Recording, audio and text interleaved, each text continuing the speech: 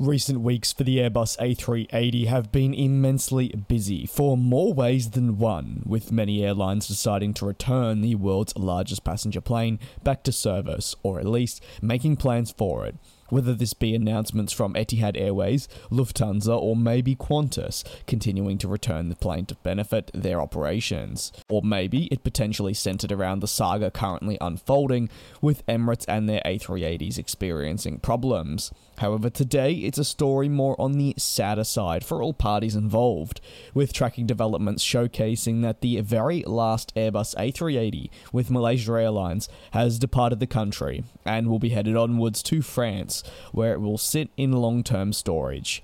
A flight that is effectively known as a ferry flight, but it's not something that is uncommon. However, in aviation, the scene can be primarily described as one of sadder events, in the case that the said ferry flight is to the aircraft's resting place, or a location for long-term storage, where the intention is for it to eventually be sold on either for parts, scrapping, or something else in between. It's a signalling of intent that the Airbus A380 has disappeared from Malaysia Airlines for good.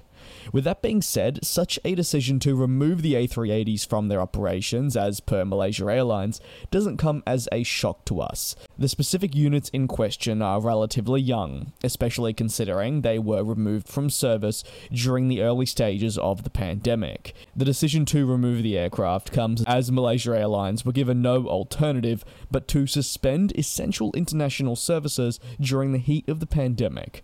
Under restructuring and finding ways to streamline while making their business profitable, a review did take place. The review encompassed all areas of the business, but it was subsequently determined that removing the series would be the best action. They were moving ahead with a business model that didn't have such a plane as a focal point for long-haul operations. This meant, unfortunately, the A380 would be over with the airline. And to say the least, it's probably a decision that will benefit the airline for the long term. Unfortunately, it is an aircraft that presented many challenges throughout its journey with the carrier.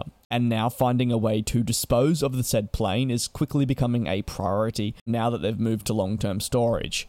While some aircraft were initially stored at Kuala Lumpur International for this long period, they have made their way, as I mentioned, to storage centres around the world, where now the airline will further assess options for the aircraft, whether that be the selling of parts, the scrapping, or something else in between. As we know though, we can pretty much rule out a secondary market, as the second-hand market for the Airbus A380 is non-existent. Malaysia Airlines ultimately have gone against what we've seen many other Airbus A380 operators do this year, which is bring the plane back into service thanks to additional demand that they are seeing on all fronts.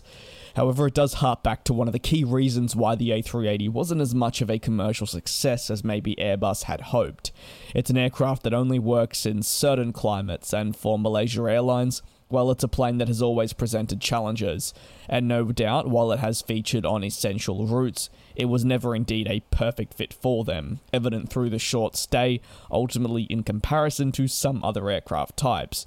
It also would be wrong not to mention the effects of the global pandemic, but for Malaysia Airlines and the removal of this aircraft, it did give them that opportunity to evaluate their requirements, needs, and of course what is surplus to those requirements. In this case, it was the Airbus A380 that was put on the chopping board, and now it is a distant memory in their fleet. Let me know your thoughts down below in the comments. Of course, this is the final week before Christmas, the roll into the new year for those that are celebrating. I wish you a very safe and happy holiday season, whether you're celebrating or not, and hope you enjoy it with friends, family, or loved ones nearby. Thank you for watching and supporting me throughout this year. I will see you next time.